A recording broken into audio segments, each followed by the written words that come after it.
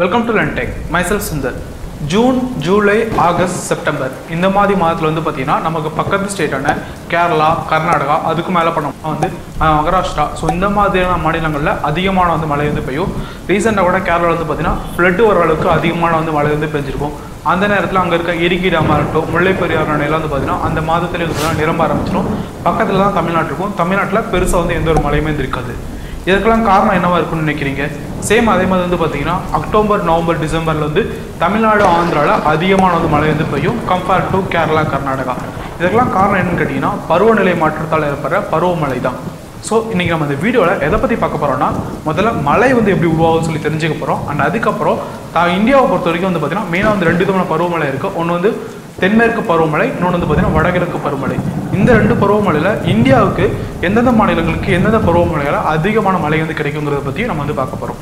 முதல்ல மழை எப்படி உருவாகுதுன்னு சொல்லி தெரிஞ்சுக்கலாம். இதுக்கு முக்கியமாக 2 விதமான ப்ராசஸ் இருக்குது. ஒன்று வந்து பார்த்தீங்கன்னா எவாப்ரேஷன், நீராவியாக மாறுறது தான் நம்ம வந்து எவாப்ரேஷன் சொல்லுவாங்க. ரெண்டாவது வந்து கண்டென்சேஷன், நீராவி அகைன் நீராக மாறுறது தான் நம்ம வந்து கண்டென்சேஷன் அப்படின்னு சொல்லுவாங்க.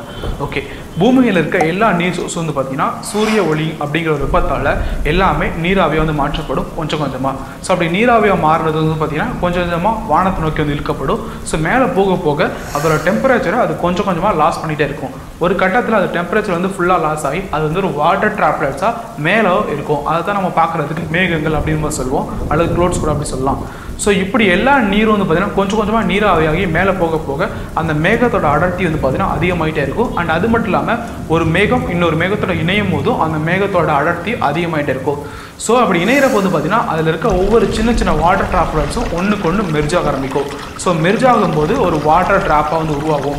அதாவது 1 மில்லியனுக்கும் அதிகமான வாட்டர் ட்ராப்லெட்ஸ் வந்து இணைஞ்சால் தான் ஒரு வாட்டர் ட்ராப்பே வந்து கிடைக்கும். அந்த வாட்டர் ட்ராப்போட வெயிட் வந்து பார்த்தீங்கன்னா 34 மில்லிகிராம் இருக்கும். எப்போ அந்த வாட்டர் ட்ராப்போட சைஸ் வந்து 34 மில்லிகிராமுக்கும் அதிகமாக வந்து கிடைக்குதோ அப்போ அது புவியீர்ப்பு விசையின் காரணமாக கீழே நோக்கி இழுக்கப்படும். அப்படி கீழே நோக்கி இழுக்கப்படுற அந்த நீரை தான் நம்ம வந்து மழை அப்படின்னு வந்து சொல்லுவோம். ஸோ மழைங்கிறது இப்படி தான் வந்து பார்த்தீங்கன்னா உருவாகிட்டு இருக்கு. இதை தான் நம்ம வாட்டர் சைக்கிள் அப்படின்னு கூட சொல்லலாம். இப்போது மழை வந்து எப்படி உருவாகும்னு சொல்லி நமக்கு வந்து ஓரளவுக்கு ஒரு ஜெனரல் ஐடியா வந்து கிடைச்சிருக்குன்னு நினைக்கிறேன். இப்போ பருவமழைக்கு வந்து வரலாம். இந்தியன் மான்சூனை பொறுத்த வரைக்கும் 2 விதமான பருவமழை வந்து இருக்குது. ஒன்று வந்து தென்மேற்கு பருவமழை, இன்னொன்று வந்து வடகிழக்கு பருவமழை. முதல்ல தென்மேற்கு பருவமழை வந்து எடுத்துக்கலாம். ஓகே, இப்போ வந்து இந்தியா மேப் வந்து எடுத்துக்கோங்க. இதில் வந்து தெற்கு, மேற்கு, வடக்கு, தெற்கு எல்லாம் வந்து போட்டு வச்சுக்கோங்க. ஓகே, நம்ம வேர்ல்டு மேப்பில் வந்து பார்த்தோம்னா மொத்தம் 3 விதமான ரேகை வந்து இருக்கும். ஒன்று வந்து பார்த்தீங்கன்னா ஈக்குவேட்டர்னு சொல்லப்படுற பூமத்திய ரேகை, அதுக்கு மேலே கடக ரேகை இருக்கும், கீழே வந்து பார்த்தீங்கன்னா மகர ரேகை வந்து இருக்கும். இந்த மே, ஜூன் இந்த மாதத்தில் வந்து பார்த்தீங்கன்னா அந்த சூரியங்கிறது வந்து பார்த்தீங்கன்னா அந்த கடக ரேகைக்கு நேராக வந்து இருக்கும். ஸோ இந்தியாவில் அந்த கடக ரேகைக்கு நேராக இருக்க இடத்துல வந்து பார்த்தீங்கன்னா அதிகமான வெப்பம் வந்து இருக்கும். ஸோ அதிகமான டெம்பரேச்சர் அங்கே வந்து படுறதுனால அங்கே வந்து காற்றழுத்த தாழ்வு நிலை வந்து உருவாகும். ஓகே, நிறைய பேருக்கு அந்த காற்றழுத்த தாழ்வு நிலைனா என்னன்னு சொல்லி சந்தேகம் வந்து இருக்கலாம். ஸோ அதற்கு ஒரு சின்ன விளக்கத்தை வந்து கொடுத்துட்றேன்.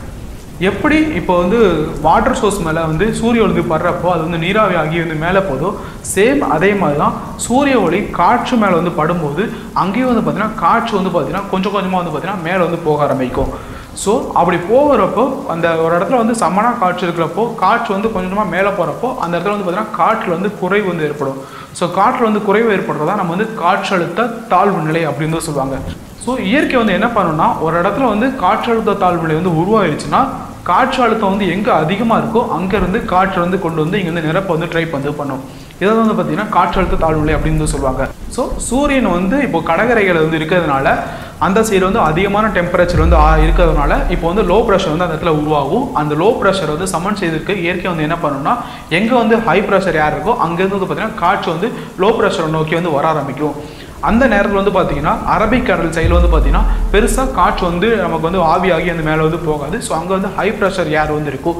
ஸோ அந்த ஹை ப்ரெஷர் ஏர் வந்து பார்த்தீங்கன்னா லோ ப்ரெஷர் ஏரை நோக்கி வந்து போக ஆரம்பிக்கும். அது போகிற அந்த டைரக்ஷன் வந்து பார்த்தீங்கன்னா தெற்குக்கும் மேற்குக்கும் நடுவில் வந்து போகிற மாதிரி இருக்கும். ஸோ அதனால தான் வந்து பார்த்தீங்கன்னா அது வந்து தென்மேற்கு பருவக்காற்று அப்படின்னு சொல்லுவாங்க. ஸோ இந்த தென்மேற்கு பருவக்காற்றானது அரபிக்கடல் வந்து ஆரம்பித்து கொஞ்சம் கொஞ்சமாக வந்து பார்த்தீங்கன்னா இந்தியாவுக்குள்ளே வந்து வர ஆரம்பிக்கும். அது வரும்போது ஒவ்வொரு மேகங்களாக வந்து இணைச்சிட்டே வரும். ஸோ அது வர்றப்போ வந்து பார்த்தீங்கன்னா ஒவ்வொரு மேகங்களும் இணையும் போது வாட்டர் ட்ராப்லெட்ஸ் எல்லாம் இணைஞ்சு வாட்டர் ட்ராப்ஸாக நமக்கு வந்து மழையாக வந்து கிடைக்கும். இந்தியாவில் முதல்ல வந்து பார்த்தீங்கன்னா கேரளாவில் வந்து வர ஆரம்பிக்கும். அதுக்கப்புறம் வந்து பார்த்தீங்கன்னா ஒரு சில வாரங்கள் கழிச்சு கர்நாடகாவுக்கு வந்து போகும். அப்புறம் வந்து பார்த்தீங்கன்னா மகாராஷ்டிரா வரும். அப்புறம் கோவா, குஜராத்னு சொல்லி இந்தியாவில் இருக்க ஒவ்வொரு மாநிலத்துக்கும் வந்து பார்த்தீங்கன்னா இந்த தென்மேற்கு பருவமழையால் வந்து பார்த்தீங்கன்னா அதிக மழை வந்து கிடைக்கும். இந்தியாவை பொறுத்த வரைக்கும் 70% மழை வந்து பார்த்தீங்கன்னா தென்மேற்கு பருவக்காற்று மூலமாக தான் வந்து கிடைக்கும். ஏன் இந்த தென்மேற்கு பருவக்காற்றால் தமிழகத்துக்கு வந்து பெருசாக வந்து மழை வந்து கிடைக்கலன்னா அதற்கு காரணம் வெஸ்டர்ன் காட்ஸ். எஸ், கேரளாவில் இருக்க மேற்கு தொடர்ச்சி மலைகளுக்கு மேலே அந்த மேகங்கள் வந்து பார்த்தீங்கன்னா முட்டி வந்து போகாது. அது அதற்குள்ளேயே வந்து இருக்கிறதுனால தமிழ்நாட்டுக்கு வந்து பார்த்தீங்கன்னா அந்த மேகங்கள் வந்து இந்த சைடு வந்து வராது, எல்லாமே வந்து கேரளாவுக்கு அந்த சைடு வந்து போயிடும். காரணம் மேற்கு தொடர்ச்சி மலைகளை தாண்டி அந்த மேகங்கள் வந்து இந்த சைடு வராது.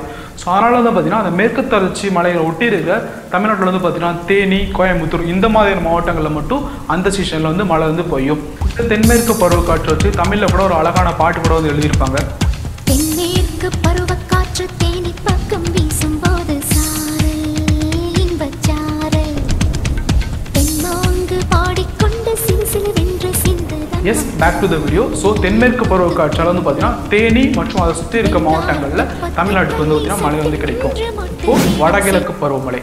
ஸோ வடகிழக்கு பருவக்காற்று மூலமா கிடைக்கக்கூடிய மழை தான் வடகிழக்கு பருவமழை அப்படின்னு சொல்லுவாங்க. இந்த பருவமழை மூலமா தான் தமிழ்நாட்டுக்கு அதிகமான மழை வந்து கிடைக்கும். இது வந்து எப்போ நடக்கும்னா செப்டம்பர், அக்டோபர், நவம்பர், டிசம்பர் இந்த மாதிரி மாதத்தில் வந்து பார்த்தீங்கன்னா பூமியானது சூரியனை விட்டு தொலைவில் தான் சுற்றிட்டு இருக்கும். ஸோ இதனால் சூரிய ஒளிங்கிறது நிலத்தில் விட கடலில் வந்து இப்போ அதிகமாகப்படும். ஸோ அதனால் வந்து பார்த்தீங்கன்னா கடல் பகுதி அதிகமாக வந்து சூட்டாகும். ஸோ இந்த சைடில் வந்து பார்த்தீங்கன்னா இப்போ கடலில் வந்து லோ ப்ரெஷர் வந்து உருவாகும். அங்கே இருக்க காற்றெலாம் வந்து பார்த்தீங்கன்னா மேலே வந்து போக ஆரம்பிக்கும். நிலத்து சைடில் வந்து பார்த்தீங்கன்னா ஹை ப்ரெஷர் ஏர் வந்து இருக்கும்.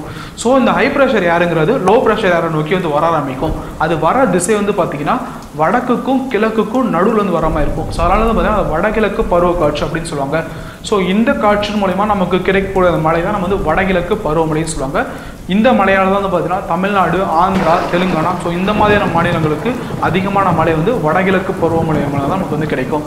தமிழ்நாட்டை பொறுத்த வரைக்கும் ஒரு 20% வந்து தென்மேற்கு பருவமழையால் இது கிடைச்சதுன்னா 80% வந்து பார்த்தீங்கன்னா வடகிழக்கு பருவமழையால் தான் நமக்கு அதிகமான மழை வந்து கிடைக்கும். ஓகே, ஒரு சம்மரிக்கு வந்து வரலாம். மழை எப்படி பொழியுதுன்னு கேட்டிங்கன்னா மொத்தம் 2 விதமான ப்ராசஸ் இருக்குது. ஒன்று வந்து எவாப்ரேஷன், நீராவியாக மாறுறது. அதுக்கப்புறம் பார்த்தீங்கன்னா கண்டென்சேஷன், அந்த நீராவி அகைன் வந்து பார்த்தீங்கன்னா நீராக மாறி பூமிக்கு வந்து வர்றது. இதுதான் வந்து நம்ம வந்து மழை பெய்யுது அப்படின்னு வந்து சொல்லுவோம். அடுத்து வந்து பார்த்தீங்கன்னா இந்தியன் மான்சூன் வந்து பொறுத்த வரைக்கும் 2 விதமான பருவநிலை வந்து ஏற்படும். ஒன்று வந்து தென்மேற்கு பருவமழை, இன்னொன்று வந்து பார்த்தீங்கன்னா வடகிழக்கு பருவமழை. தென்மேற்கு பருவமழை வந்து பார்த்தீங்கன்னா நிலத்தில் லோ ப்ரெஷர் வந்து உண்டாகும். ஸோ கடலில் ஹை ப்ரெஷர் இருக்கிறனால கடல்லேருந்து நிலத்துக்கு காற்று வந்து வீச ஆரம்பிக்கும். இதன் மூலமாக கிடைக்கிற மழை தான் தென்மேற்கு பருவமழை அப்படின்னு சொல்லுவாங்க. இதே வடகிழக்கு பருவமழை எடுத்துட்டோம்னா கடலில் வந்து பார்த்தீங்கன்னா லோ ப்ரெஷர் வந்து உருவாகும், நிலத்தில் வந்து ஹை ப்ரெஷர் வந்து இருக்கும். ஸோ அப்போ வந்து பார்த்தீங்கன்னா நிலத்திலேருந்து கடல் நோக்கி காற்று வந்து வீச ஆரம்பிக்கும். இதுதான் வடகிழக்கு பருவமழைன்னு சொல்லுவாங்க. தமிழ்நாட்டை பொறுத்த வரைக்கும் வடகிழக்கு பருவமழை தான் அதிக மழை வந்து கிடைக்கும். இது வந்து எப்போ ஸ்டார்ட் ஆகும்னா அக்டோபர்லேருந்து ஸ்டார்ட் ஆகி டிசம்பரில் வந்து முடியும். ஸோ இதனால தான் பார்த்தீங்கன்னா தமிழ்நாட்டில் அந்த நவம்பர், டிசம்பரில் அதிகமான வந்து மழை வந்து பெய்யும். ஓகே, இது போக உங்களுக்கு வேறு ஏதாவது வெதர் ரிலேட்டடாக டவுட்ஸ் இருந்துச்சுன்னா அதை வந்து கீழே வந்து கமெண்ட் செக்ஷனில் வந்து கமெண்ட் பண்ணுங்கள். அடுத்தடுத்த வீடியோலாம் வந்து அதை பற்றி பார்க்கலாம். மீண்டும் உங்களை லேண்ட் டெக்னாலஜி சந்திக்கிறேன். நன்றி.